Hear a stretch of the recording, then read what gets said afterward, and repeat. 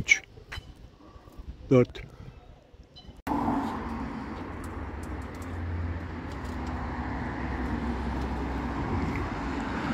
Devam.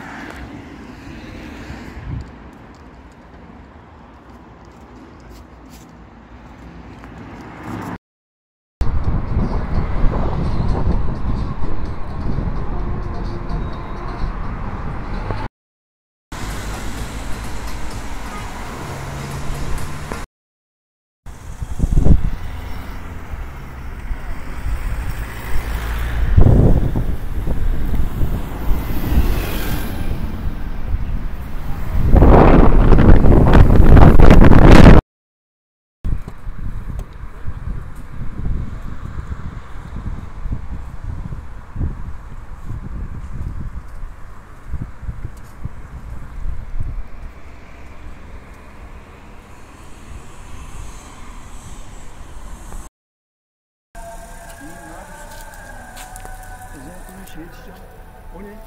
Böyle gelinmez ki. Huzur veriyorsunuz bize. Çok teşekkür ederiz. Ha, bizim arabalarda. Çok güzel. Çok teşekkür ediyorum. Çek.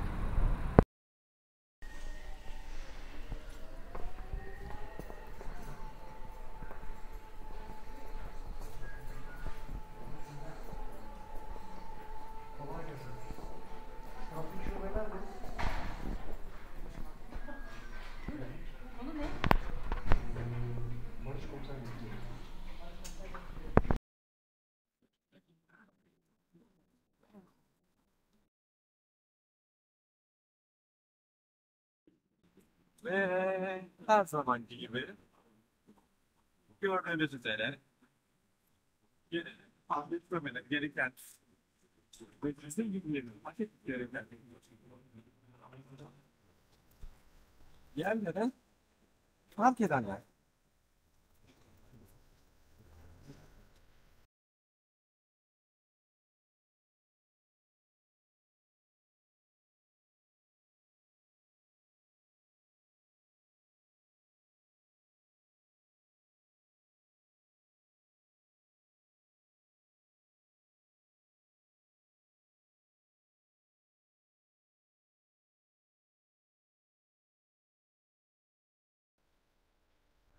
Gördüğünüz gibi geçen sefer mağazalarınız aynısı.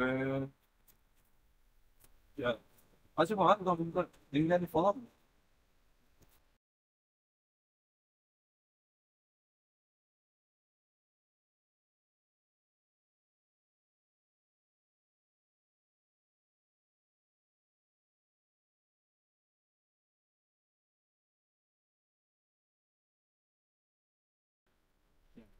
Bu durumda insan bizim acılısın. Mümkün değil. İmkanı yok. Bu araçlarda zaten katlanmıyor. Katlanamayacağı için bagajı da kullanamaz. Böyle araçlar lazım. Bunların en geniş falan yol.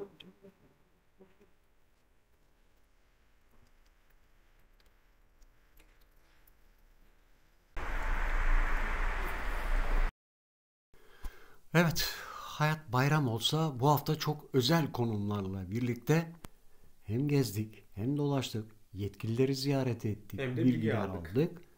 Ne bilgiler aldık aslan? Evet, izleyicilerimiz tarafından yani sizlerden gelen soruları biz de bilgililere, yetkililere sorduk Cevapları ve aldık. cevapları aldık. Son zamanlarda özellikle engellilerin üzerine alınan araçlarla ilgili sorunlar sorunlar var. var. Çünkü biraz da suistimaller var Evet, maalesef. suistimaller de ne yazık ki arttı bayağı. Biz bunu tabii Tekirdağ ilinde yaşıyoruz. Hem Sayın Bakanlığımıza hem de Tekirdağ İl Emniyet Evet. Müdürümüze teşekkür ederiz. Teşekkür Trafik ederiz. Şube Müdürlüğü gerekli konumlarla ilgili Bizlere yardımcı bilgileri oldular. resmi olarak verdiler. Nedir mesela? Biz bunları, o soruları aldık, not ettik. Cevapları da Evet. Evvela bir ilk soruyu bir okuyalım. Ne sormuşlar? araç Aslı? alım şartları, engelli araç alım şartları ve trafiğe nasıl kaydedilir? Evet. Şimdi milyonlarca insan izliyor ve hep soruyorlar. İşte şunun üstüne mi Aracı nasıl alsam? alırız, nasıl kaydedilir, nasıl olması lazım? Filan. Ama aslında bunun resmi olarak konumuna göre şartları değişiyor kişinin Evet. konumuna göre. O zaman bunun en doğrusunu nereden öğreneceğiz? En doğrusu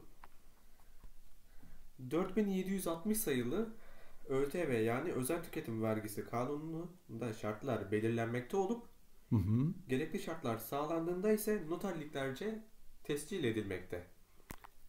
Bunu nereden öğreniyoruz?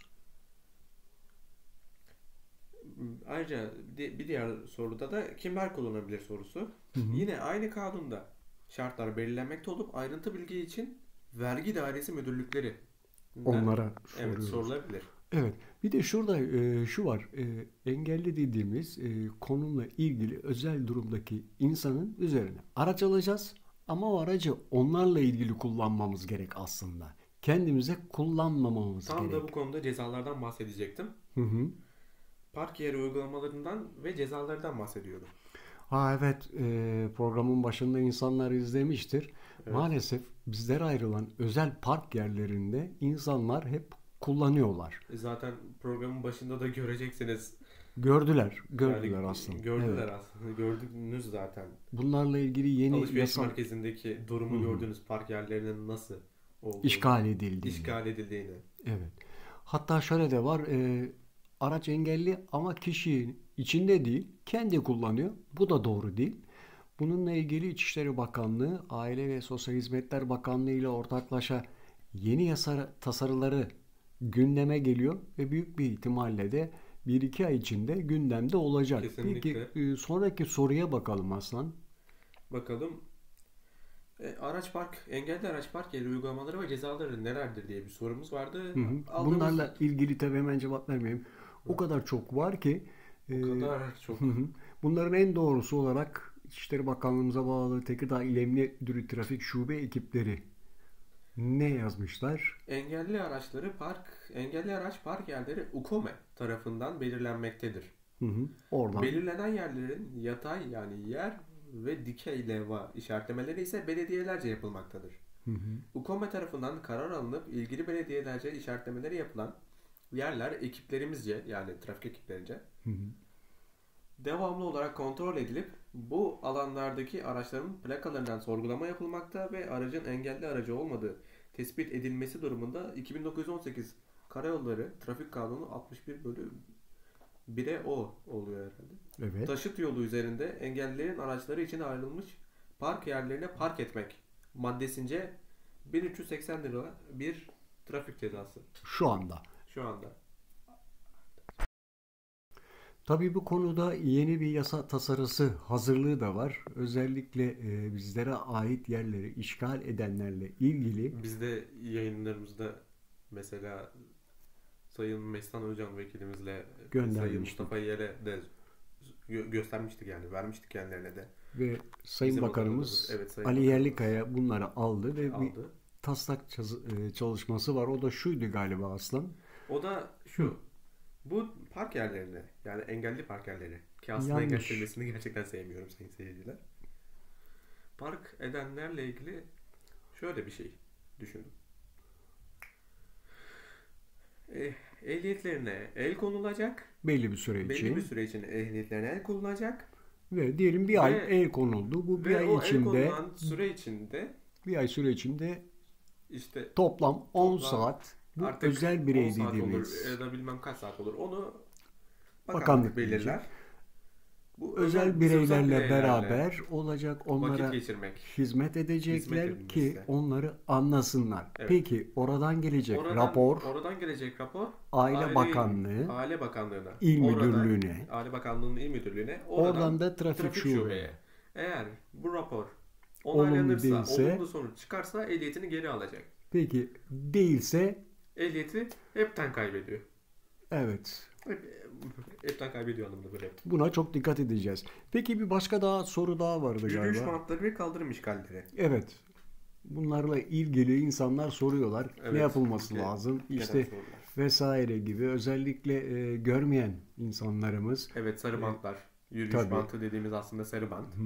Ve kaldırım işgalleri. Yani sizler tabii tekerlekli sandalyedekiler Geçecek yer bulamıyorsunuz. Caddeye iniyorsunuz ve felaketler yaşanıyor. Evet. Peki bunlarla ilgili mevzuatlarımız nereden öğrenilir? Ne yapmak gerekiyor? Engellilere ait yürüyüş bantları ve kaldırım işgalleriyle ilgili olarak görevlilerimizce yani Hı hı. emniyet görevlilerince yapılan kontrollerde engellilere ait yürüyüş bantları, kaldırımların üzeri ve kaldırım başlangıcında bulunan rampalar kontrol edilmekte.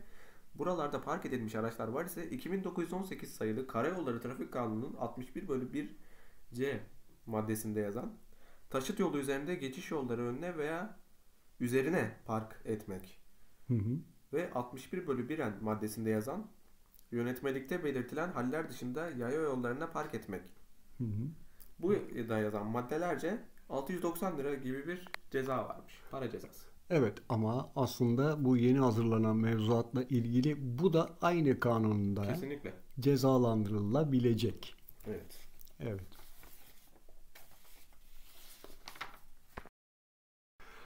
Evet Aslan, son zamanlarda gelen sorulardan biri de bu özel birey dediğimiz engelli insanların üzerinden araç almak istiyorlar ve habire soruyorlar. İşte dayım şöyledir, eniştem böyledir, kardeşim böyledir, eşim böyledir, çocuğum böyledir. Aslında galiba sadece kendilerini düşünüyorlar ama kendileri değil de bu insanları düşünenlerle ilgili araç alımlarındaki mevzuat nedir? Ne yapmak gerekir? Aslında ilk soruyla aynı cevabı var. 4760 sayılı özel tüketim vergisi kanununda bunların şartları var. Hı hı.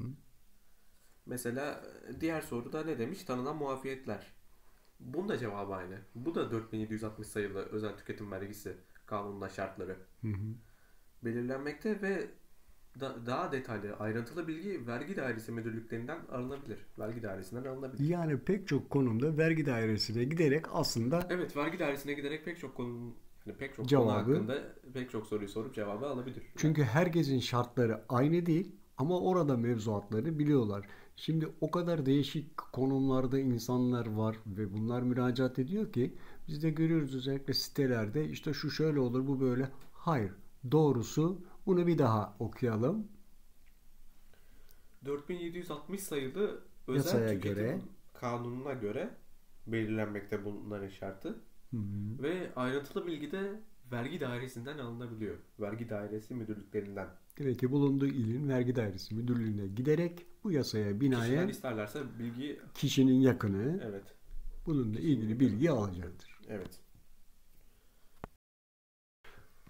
Bir de bir şey daha gelmişti. Özel donanımlı araçlarla ilgili mevzuatlar filan. Evet, onu da Ne sormuştum. diyorlardı? Evet, not almıştın sen aslında. Evet. Engelliler için özel donanımlı araçlar kullanım olarak ikiye ayrılır. Yani Hı hı. iki grupta. Hı hı. Birincisi engelli kişilerin ki ortopedik benim gibiler Hı hı. kullanabilecekleri hale Kullanabileceği. getirilmesi. İkincisi ise zihinsel veya araç kullanamayacak durumda olan engelliler Evet. için İkiye yani bireyin bölünüyor. yolcu olarak seyahat edebilmesi için araca inme binme yaptığı veya seyahat esnasında güvenli olarak seyahat etmesi için özel düzenekli araçlardır. Yani bunlardan basit senin şu an Evet, kullandığın araç gibi. alışveriş merkezindeki durumu gösterirken Evet. izleyicilerimize de göstermiştik. Rampaları var. Rampanın uzunluğu 3 metreydi. Yaklaşık 2,5-3 2,5-3 metre. metre arasında Demek ki uzun bir rampa lazım. İndibildiği olduğu açıyorsun. için benim gibi de için söylüyorum tabii bunu. Hı hı. Tabii diğer Konumla ilgili konumdakiler kendi için kullanacak konumdaysa yani bir ayağında kendi varsa kullanacak onun da konumdaysa onu da aldığı yerdeki kişiler aracılığıyla o donanımlar genellikle otomatik vites vesaire oluyor. otomatik vites oluyor. Mesela ya da direkt sanki bir kere bir yerde görmüştük. Vardı. Vites. Tekirdağ'da var evet, Evet, özel vites ve vitesten. özel donanımlı. Evet, vitesle ileri geri yapıyor. Gaz kısmı direkt viteste ayak Hı hı. yerde. Tabii. Bir de yapay zekalarla beraber zaten son zamanlarda pek çok şey de değişecek gibi. Bir soru daha vardı Yapay aslında. zeka kısmında sonra geliyoruz. Evet, onları da detaylı girelim. Evet, araç sahibi ölünce miras kime kalır Ha, diye bir soru var. evet bir saniye bunu hemen cevabını vermeden yani bu gibi sorular geldiği zaman ben biraz şaşırıyorum Hasan. Yani şu soruyu ben de okurken şaşırdım.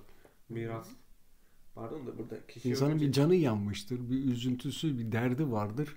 Bununla ilgili de gene hukuksal konumda insanlar bilir. Yani Hani avukatlar bilir kendi vesaire. fikrimi, burada kendi fikrimi belirtmek istiyorum. Hı Bu hı. biraz daha bağımsız olacak belki ama Evet. burada kişi ölmüş, yani miras ne alaka? İnsan acısından miras düşünür mü ya? Düşünenler oluyor maalesef ama biz şöyle de diyelim. Nihayetinde bu konuyla ilgili yasal mevzuatlar nedir? Bir de onu okuyalım sorduk. Aslında daha belki sorulardaki cevabın aynısı. Özel tüketim kanunu. 4760 sayılı özel tüketim vergisi kanunu. Kanuna göre nereye gidip soruyor? Belirlenmekte, şartlar belirlenmekte olup yine vergi dairesi müdürlüklerinden ayrıntılı bilgiler alınabilir.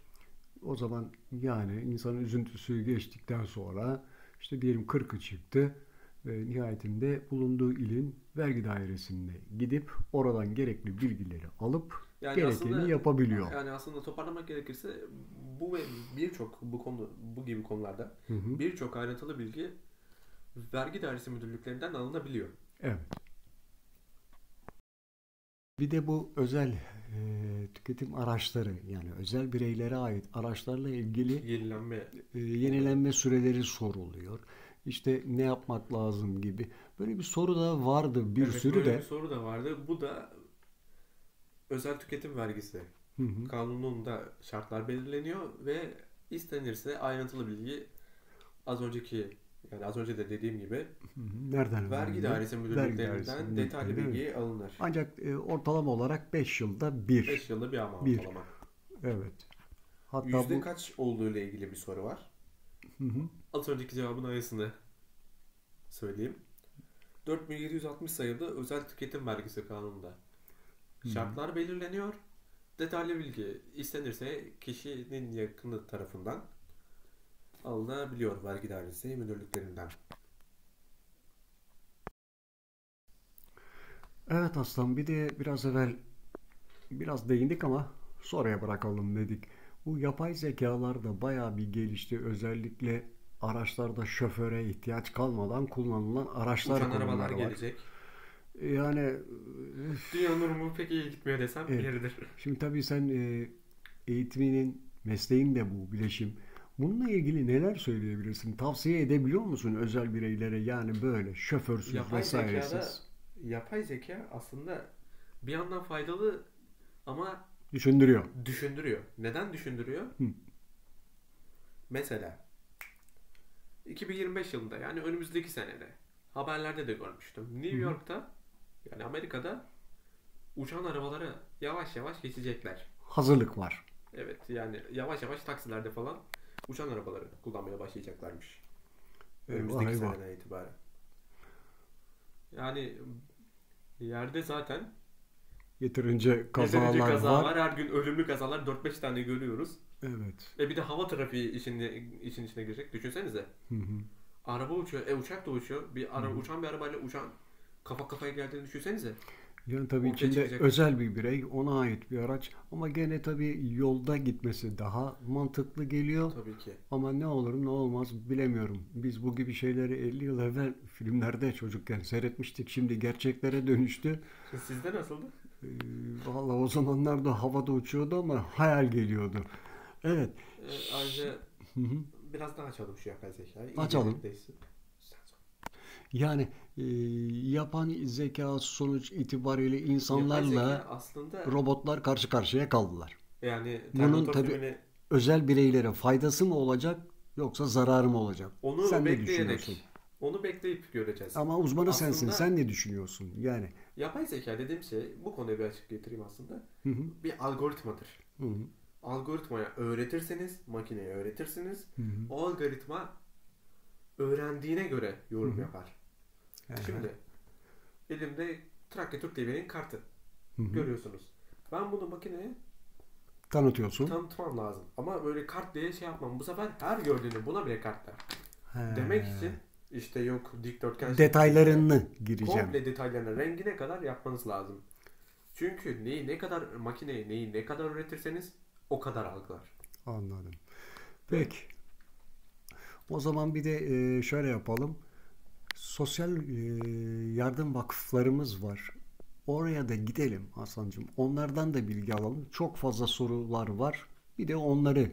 tabii onlardan da bilgi Evet. alalım. Şimdi o zaman doğru oraya gidiyoruz. Kısa bir ara. Evet. Görüşmek üzere şimdi.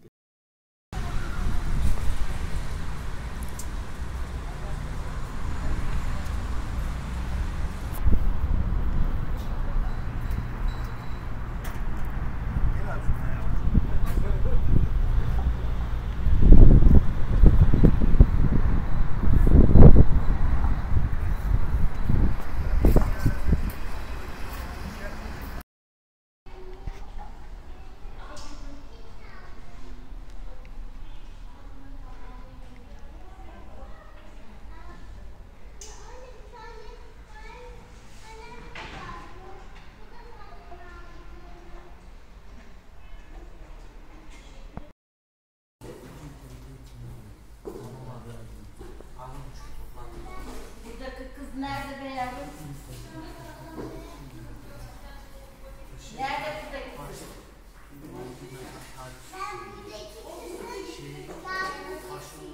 Ne? Ha, yardımcı olacağım bana sen. Bak sağ ol.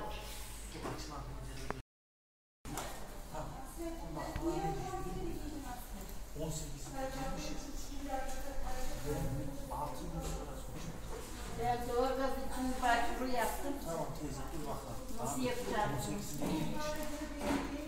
600 lira ya. Diyor ki 24 lira. Bak o abi ona göre gitse herhalde. Ne haber Uras? Sen beni tanımadın değil mi? He? Bak.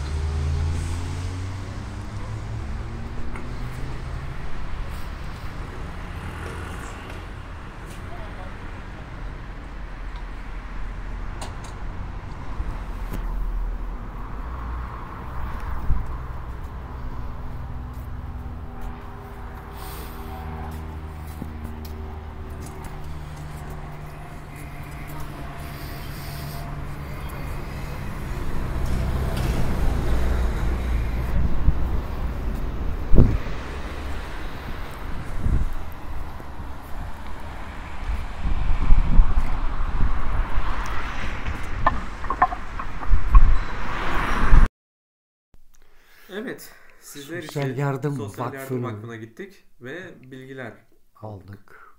Çünkü çoğunlukla da bu konuda da soruyorlar yardımlar vesaire. zaten soruların büyük bir bölümünü bu kısımda oluyor. Hı hı.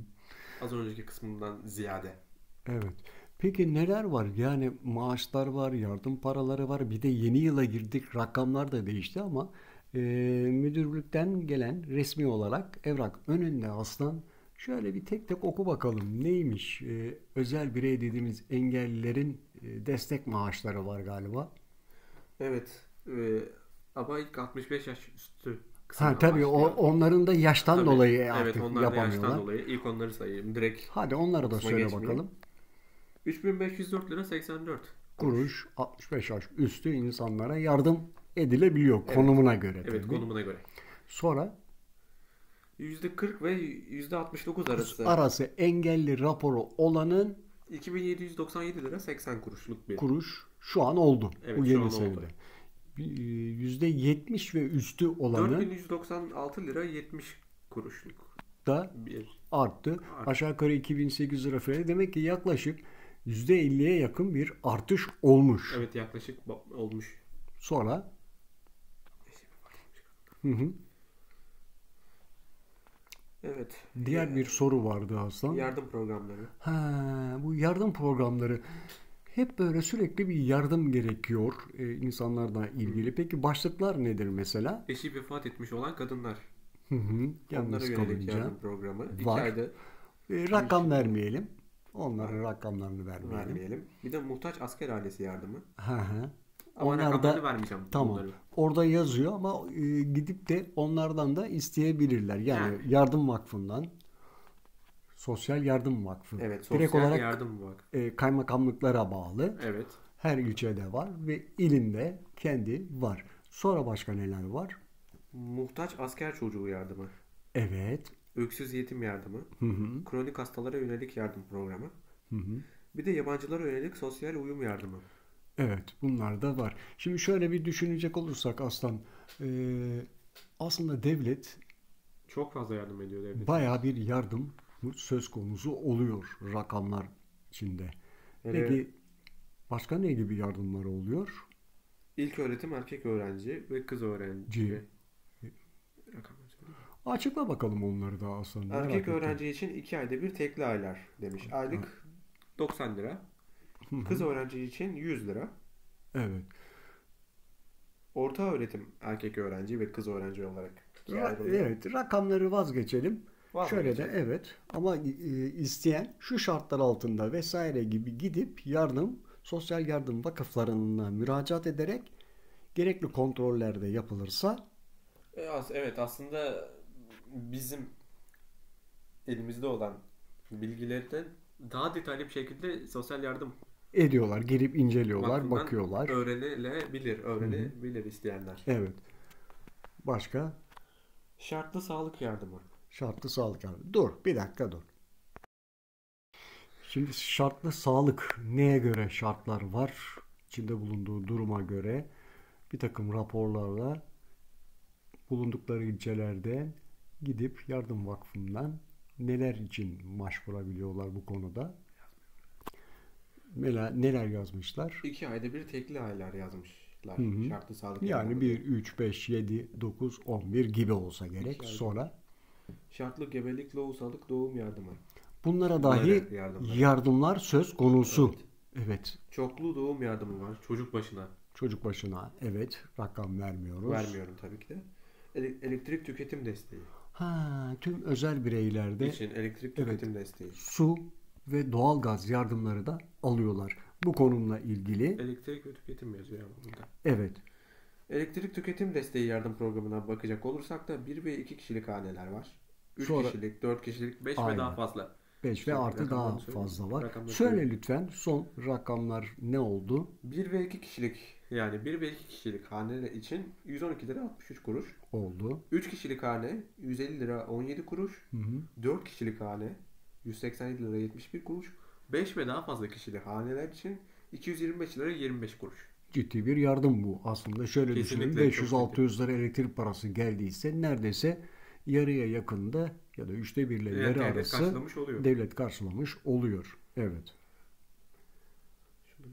Evet. Aile destek yardımları var. Evet. Başka neler var söz konusu vakıflarımızda? İşe başlama İşe başlamayla ve yani işe yönlendirme. işe yönlendirme her konumda yardımlar Her konuda. oluyor. Ben merak ettim. Süleymanpaşa merkez ilçedesin. Merkez ilçedeki Kaç kişi yardım alıyor yardım şu an? alan kişi sayısı toplam 1165. 1165 Tekirdağ merkez ilçede. Süleymanpaşa'da sadece. Evet. Bu. Şöyle yapalım.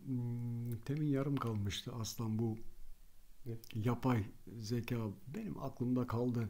Yani bunların artılarını, eksilerini insanların anlayacağı bir şekilde sen bir anlatsana. Evet. Özel bireyler şimdi Birazcık uzun sürecek. çok uzun sürmesin. Ya, Kısa ve anlat ki yani yani neden uzun sürecek? Yani ben anlatır geçerim ama önemli olan sizlerin bunu anlayabilmeniz. kısaca ne söyleyebilirsin? Yani doğru mudur, değil midir? En iyisi sizlerden gelen sorulara bakalım ya da yapay zeka ile ilgili senin sorun varsa. Evet. Soru cevap yaparak daha iyi olur. Peki. Evet. Evet, Selam. çağımızın en önemli konusuna geldik. Yapay zeka. Hı hı. Az önce de bahsetmiştim ama isterseniz biraz daha açayım. Evet. Özel bireylerin işine yarar mı, yaramaz mı? Aslında buna tam diyebileceğim bir cevap yok. Ben de o Olabilir de kadar- olmayabilir de. Yani şöyle düşünüyorum. Tek başına kalmış, Yani yürüyemeyen ben o bir kadar insan, uzmanı değilim konunun. yani yürüyemeyen bir insana bir tür robot gelip yardım Yani- edebilir. Yapay zekada o kadar uzman değilim ben. Tabii uzmanlar var, Hı hı, hocalar var. hı hı. Ama evet eğitimini görüyorsun. Ya içinden ne geçiyor? Bunun faydası olacağı gibi. Şimdi yapay zekayı önce bir açalım. Hı, Tam açmadım çünkü. Biraz daha açayım. evet. Hani dedik ya makineye ne öğretirseniz onu anlar. Hani Terminator diye bir film serisi vardı. Hatırlar mısınız? Evet. Orada insanlarla insan görünümlü robotların Hı hı. savaşı vardı. Dünya aslında kötü, aslında hiç söylemek istemiyorum ama yavaş yavaş buna doğru gidiyoruz. Yani insanlarla robotlar diyorsun karşı karşıya kalacak, Yakındır. yakındır. Biz o zaman bu vakıfla ilgili aldığımız bilgileri halkımızla paylaştık. Şimdi de Evet ne ama yapalım aslan? devam ediyorum. Yapay zekaya devam edeceksin. Evet bakalım. Evet, neden ediyorum? Şimdi çünkü seyircilerimize daha iyi anlatmamız lazım konuyu. Mesela onların anlayacağı şekilde Onların anlayacağı şekil. ne olabilir? Yapay zekada mesela yapay zeka tek bir algoritma üzerinden gitmiyor. Bir sürü farklı algoritması var. Hı hı. Yani makineye bir algoritma öğretiyorsunuz. O algoritmada video oyunları mesela en güzel örnek. Video oyunları. Onda da biraz var aslında yapay zeka için. Var, doğru. Nasıl var? Mesela Ya bunun artısı mı yoksa eksisini mi anlatmaya çalışıyorsun? iki tarafı da anlatmaya çalışıyorum. Hmm, Neden? Sadece artısını anlatmak olmaz. Eksisi de var. Sadece Eksi. eksisini anlatırsak bu sefer o da Anladım. olmaz. Artısı hiç mi yok? Artısı da var. Evet. Yani Bu sonuç işin olarak sonucu genel olarak yani benim sadece yapay zeka için değil. Özetlemeye çalıştığım şey şu. Dünyada her şeyin hem artısı hem eksisi vardır. Yani sadece artısı olan bir şey yok. Sadece eksisi olan bir şey de yok. Bir o taraf yüzden varsa diğer zaten taraf da cennet var. ve cehennem var. Cennet cehennem ne işin var? Evet. Sevap ve günah. Evet. Biz çok daha oralara girmeden o zaman Yapay zeka kısmına gelip kapatıp bitirelim. direkt sayın Evet, valimize Sayın Valimizin geçelim. yanına geçeceğiz. Kendileri bizi bekliyor. Onları da çok bekletmeden yapay zeka kısmını özetleyip, hızlı konuştuğum için özür dilerim bu arada, bitirelim. Tamam.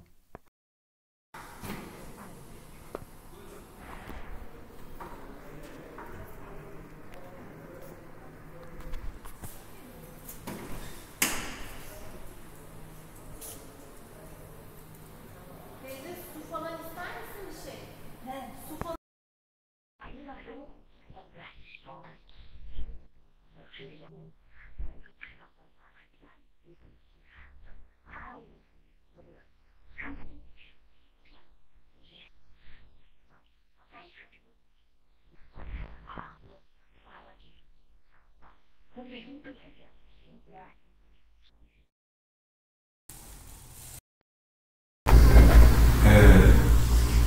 Bir takım mevzuat düzenlemeleri olduğu, sokaktaki düzenlemeler, binalardaki düzenlemeler eksik var mı?